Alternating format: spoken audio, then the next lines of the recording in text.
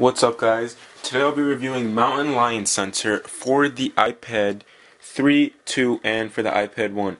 And what this basically allows you to do is, as in Mountain Lion, when you have the notification center finally implemented into the OS, it opens up from the side when you click up here.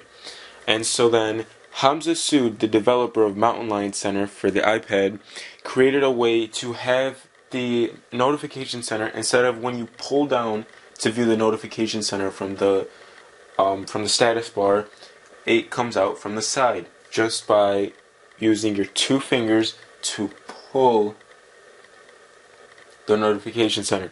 And so this is a way to make it seem more like OS X and to bring Mountain Lion into iOS 5 a little bit more on your iPad.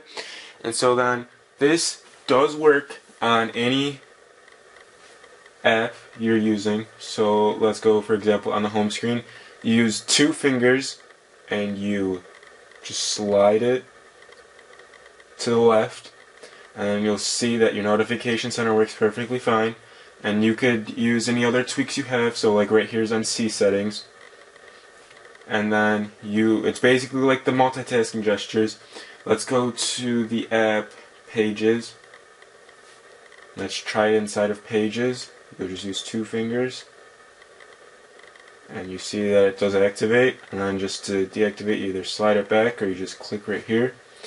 And this app, or this tweak, I'm sorry, is free. It is, again, made by the developer Hamza Sood, and it is available on the Big Boss repo. So go ahead and grab it if you like tweaking out your notification center, and it's a great tweak. And so hopefully in the next update they will have it, so if you want to disable but not uninstall it in the settings app, but for now all you have to do is uninstall it if you don't want it anymore. And so again, thanks for watching Most Tech Tips, and please subscribe.